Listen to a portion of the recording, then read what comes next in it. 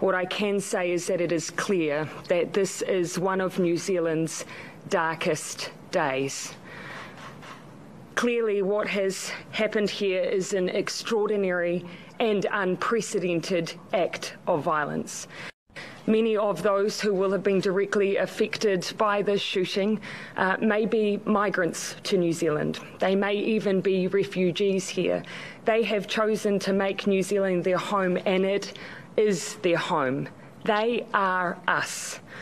The person who has perpetuated this violence against us is not. They have no place in New Zealand. There is no place in New Zealand for such acts of extreme and unprecedented violence, which it is clear this act was. Presently, the police do have one suspect in custody. However, there could be others involved. Also, there are multiple scenes involved in this incident as well, and police will be giving more details as they can as the situation unfolds.